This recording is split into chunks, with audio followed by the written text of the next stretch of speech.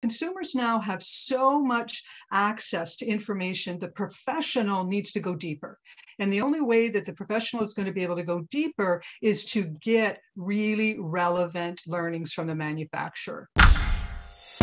Welcome to the Smarter Building Materials Marketing Podcast, helping you find better ways to grow leads, sales, and outperform your competition. All right, everybody, welcome to Smarter Building Materials Marketing, where we believe your online presence should be your best salesperson. I am Zach Williams, alongside my co-host, Beth Pumpkin-Glove. And today we're talking about CEUs and what manufacturers should know about CEUs, how they can be strategic in their efforts there, and why it's important for you to be thinking about this now in 2022 and beyond. Educating your customers and giving them a way to continue their own education is such a valuable resource and service. And we see manufacturers do this well and some not do it as well. So we are really excited to welcome Jan Rutgers. She is the president and founder of the Vestibule School of Design. Jan, welcome to the show. Thank you, Beth and Zach. I'm thrilled to be here. We're really excited to have you. Why don't you take a couple minutes, introduce yourself, and tell our listeners a bit about your company as well? Great, thanks. So my name is Jan Rutgers, and I've actually been in the home design business for almost 30 years. And my passion has been kitchen design. That's where I did get my start.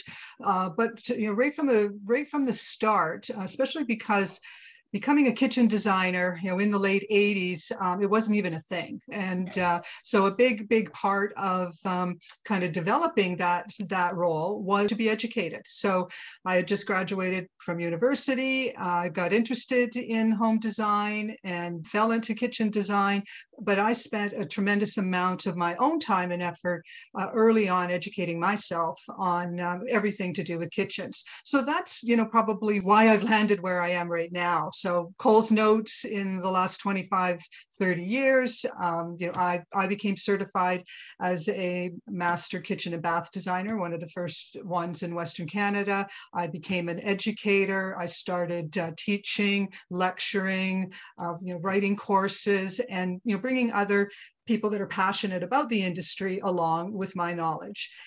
And I think really to back it up, I've done just about everything in the design industry, from owning my own manufacturing facility. I manufactured high-end custom millwork out in Vancouver for 10 years. I had a To the Trade showroom where I had a large kitchen and millwork showroom that was just to the trade, where I again would educate them and offer courses there to help them with their journey on kitchen design. And I've worked for manufacturers all over the world, North America and Europe, and got into product design for a while. Did that for the last 6 or 7 years, and have landed now as an online educator. Feeling that I can take a lot of the knowledge that I have and help transfer that to other people, again, passionate about the industry, and just branching out, helping manufacturers do the same thing on how they can, I guess, teach or educate their customers better. So that's kind of where I am. And I've had Vestibule School of Design up and running since 2020. Spring of 2020, I think, was a strange time for all of us. And that was my big pivot moment where, I went, strong into the online education. So Coles Notes, but I could probably sit here for the whole hour and talk about all the things that I've done in the home industry. But that's about it. Well, I'm really glad you're on the show here, Jan. I mean, for the reason you just mentioned, that there's been this huge online shift, but your background and your skill set is, gosh, you played almost every single role that we talk about. Like you've been on the manufacturer seat, you're an educator seat, you understand design, and so I'd want to start by just hearing a little from you about why should manufacturers invest in CEUs? Like we hear that question a lot, like, oh, should we do this? Should we not? Is it really going to have ROI? From your perspective, from the seat that you're in, like the unbiased perspective, why should a manufacturer be investing here? Well, do you know what? I really think that a big reason for doing it is that the professional needs to differentiate from the consumer. When we talked about how the online business is exploding, I definitely see that. And consumers, they now have access to stuff that 20 years ago it was just me. I was just lucky if I could see a manufacturer and get that information. Consumers now have so much access to information. The professional needs to go deeper.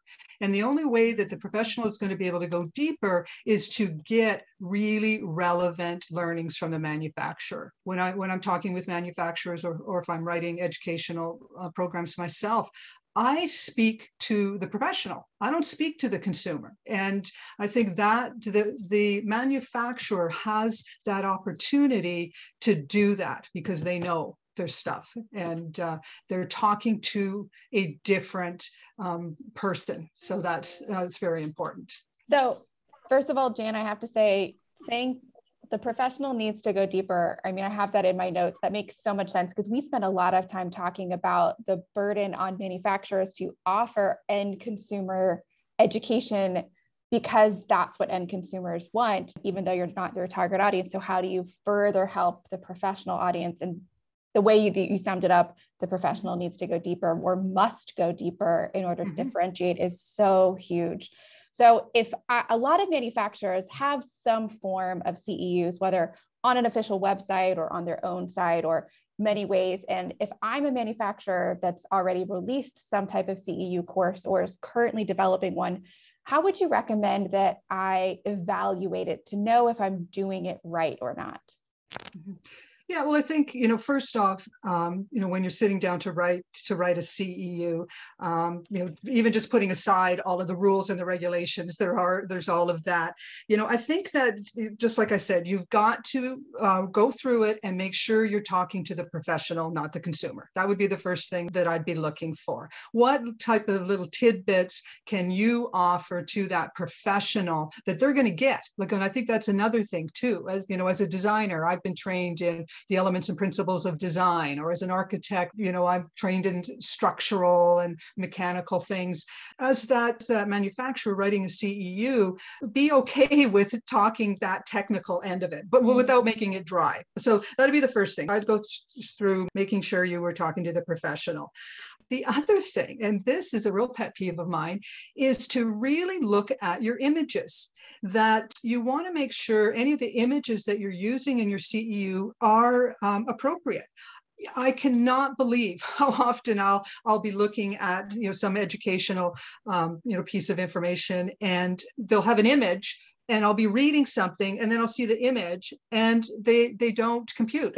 They've grabbed a marketing image, or they've grabbed a stock image, and nobody's really paid attention. And as a professional, you've lost me there. I've seen mistakes from, from the big organizations right down to the small guy. They make the mistakes. They hand off, that end of it, to, an intern to find some images to go with it, and they miss the mark. So, those two things: talk to the professional, make sure your images are reflective of what you're saying would be very important. Can I ask you about measurement though? Because I could think about this. And manufacturers think, okay, how do I do this the right way is important, but are you thinking about this through the lens of how am I measuring ROI at the onset as well? Is that a helpful thing to think strategically about? And if so, what are the ways a manufacturer can measure effectiveness? Effectiveness of their CEU? Yeah, like on their bottom line. Like, so there's an element of like, yes, you want your CEU to be effective for the architect, the designer, whoever it might be. Like, you want to make sure that's valuable to them. Like, that's number one, because you don't want your brand tarnished. But what kind of outcome should they be thinking about? Like, what kind of benefit is going to bring the actual manufacturer? Yeah, well, I think for the actual manufacturer, if the manufacturer gets really good at writing the CEUs and giving the good agnostic information, they will start to become the go-to for the professional, because professionals, we're crazy busy, and there is not a lot of time to go and look at every manufacturer that's making something. And and I think about, like, especially the building products market, like that's a really tough one. How do you get ROI with a melamine panel? Like, that's something that is there. But I look at it as a designer, and I'm doing some educating right now with designers on textured melamine panels.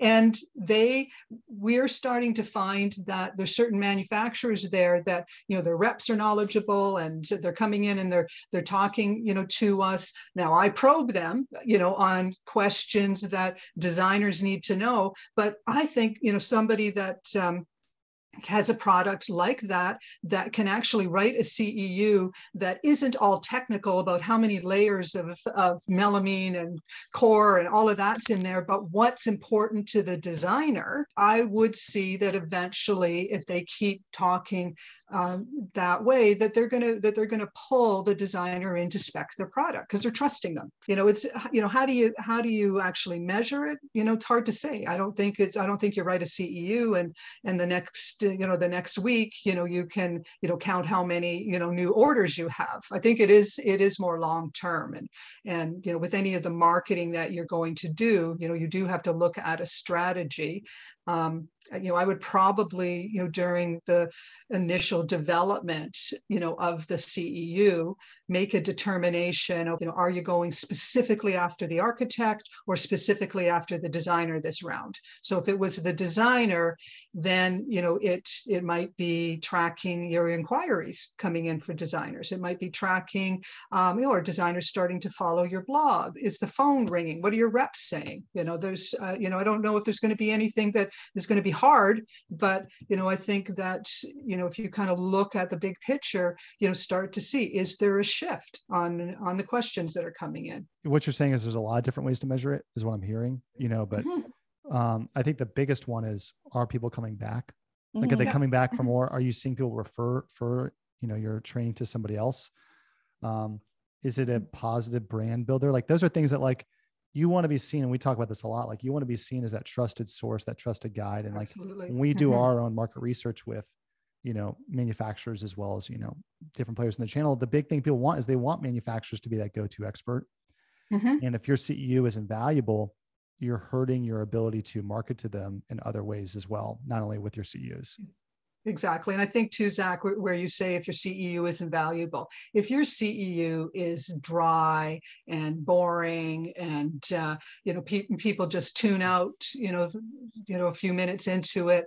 Yeah. Don't even do it. You know what it makes me think of, and this is not a great example, but it makes me think of, I go on a flight somewhere and they had that minute long introduction video about, here's safety on the plane. And you're like, dear God, like, when is this thing going to be done? Because you can't ignore it, because it's loud, it's in your face. But there are airlines the last few years, I don't know, the last decade or so, they're trying to make them entertaining and education, so you actually watch them. That's a great example, though, of something that the information has to be communicated. It has to be communicated exactly in the way that it comes across. You can't jazz it up. Yeah. You can't tell a story and someone has to assume and infer what you're saying. Yes. That's a great example. But the level of elevation and creativity that's been put into those not that a lot of us have been on planes lately, but into those in-flight safety videos. That's a great example, actually, Zach. It really is. There's a lot out there. There's I probably get 50 emails a day on somebody, saying they've got a course or they've got this, or come to this webinar, do something. Yeah. Differentiating yourself is the way to go. And, I must admit, it's going to get tougher and tougher, as we move more online. So you do have to have something that is a little bit entertaining, but it's still, for me, and if I were to now put on my professional designer's, hat, I want to learn something. I don't want to go through a lot of fluff. I've got to say I get that feedback, quite a bit from designers that get to the point. If I were to give the biggest hint, there's different ways of presenting CEUs. They can be live, they can be in a PDF form online, they can be as a video. There's lots of different ways to do it. The one thing that drives me crazy is 10 minutes of, who is this person? Yes. I cannot, thank you. Because nobody cares. Because nobody cares about that. Nobody cares. Yeah, nobody cares. They don't care about you. Like frankly, like if we had this podcast and all we were doing is talking about how great Beth is, people would probably listen. If we're just talking about me. You need a different example. People would listen about me. No, I'm kidding. That would be awful. I don't want to listen to that. Yeah, it would be awful. Yeah. And I think too that now there is a process for going through, having your CEUs accredited. And, I know when I have written them, I have gone through everything. Sometimes I see CEUs on websites or online. I don't think they've gone through the accreditation process that they should, but I actually will have more trust in a manufacturer if they follow the rules and they are not giving me a sales pitch. And that the title that they put on their CEU actually is what they teach, and that the learning objectives that they put at the beginning are covered. Like those types of things, we can't forget about them. And so often, they do. And I think about, my time is valuable. And I remember I put time aside to go to a webinar, on something that I thought, oh, this is great. This is something I want to learn. I want to know about this. I don't think it was an accredited CEU. It may have been, I can't remember, but the title sounded great. And, you both know I'm on the West Coast, so I'm up at 6 o'clock in the morning to go to this, this webinar. And the great title, nothing in that webinar came back to that title. I'll never go back to that manufacturer. Like it has really turned me off. And I think in this day and age, the manufacturer needs to understand that they can't, pull the wool over the professional's eyes anymore. They're getting tired of it. There's too much coming at them all the time. And, if the designer, architect, builder, contractor are getting really good information from that manufacturer, I think they can build a good, strong following. It makes me think of that Warren Buffett quote. He says, it takes 20 years to build a reputation and 5 minutes to ruin it. If you think about that, you'll do things differently. It's absolutely. True. Absolutely. I heard someone rework that quote recently. I was listening to a podcast this week about that, and they said, well, but in this day and age, it's 4 seconds with social media. Exactly. No pressure. No pressure. It's fine. And it is tough. And I've got to admit that, sometimes it is tough to hit on it. But, another strategy I have, and I use this myself, is that I have put together my own personal, designer council. And, it's just, it's a group of designers that are passionate about the industry, passionate about what I do. And I get together with them every quarter or even a couple of times a year. And I will run my courses by them, or I'll have them, check them out. Just to be able to give me feedback. So I've done that in my corporate life. When I was in corporate as a product designer for 7 years, I always managed a designer council and would use them to get the feedback before I would launch things or before the company would launch. And they'll give you feedbacks going, oh, this is interesting. Oh, I want more information on this. This is boring. Yeah, that's really smart. Absolutely. I love that. Right down to, I had one of the designers come back to me with my layout. She loved that my PowerPoint slides were clean and simple. They followed good interior design elements and principles of design. Like a little thing like that, like that has resonated with me. I always make sure that everything that I put out, that I'm using my design training, to make sure even my slides look great, because it can become a distraction. And that's, I also got back from my design council was that, they loved, it was like a 20-second introduction and that was it. They commented, oh, you didn't go on for 10 minutes, about, how great you are or whatever. So, I mean, it's about thinking about your audience, right? If you're creating a CEU for a highly visually trained audience, like architects and interior designers, then your content at the very least can't be cluttered and distracting. We're not asking you to care about fonts as much as Zach cares. Yeah. But if you have a font question, shoot it his way. He'll blow your mind. But you should be presentable, because that's going to communicate to them the quality of your content as well. I think that's a great point. Yeah, that's exactly what I'm wanting to say. And it's those little details of trying to rise above, just the chaos there. And, you want to be able to have a product, i.e. your CEU, that is reflective of your business and, again, is talking to your audience. Jan, who's doing it well? What manufacturer do you look at in the space? You're like, these guys set the bar? Yeah. Well, that's a hard one to answer, because I'll admit to you, I've really been, diving into it in the last, couple of months, starting to look at manufacturers. So I'll kind of go back to a few years ago. I would say like a firm like Kohler has been really good, just based on their whole marketing plan, just how they take their marketing and bring it into their CEUs. I've been to a few of their CEU presentations in the last couple of years. They've been pretty good. Popping onto some of the providers like AEC Daily and Hanley Wood, there's different places, and it's kind of a hit and miss. Like I'll kind of go through it, and it's a good thing. You've actually prompted me. I'm going to go through and start looking at them and writing down who I think are doing a good job. That's great. Great. Jan, for our listeners, what advice would you give them if they're listening to this and going, yeah, like you've sold me, I need to either double down and invest in this area I haven't, or I need to elevate my CEU efforts? What one piece of advice would you give them? Well, I think the one thing that I would do is make the decision at the beginning, who are you targeting? You can't be everything to everybody. So are you targeting the architect? Are you targeting the designer, the home builder, the kitchen designer?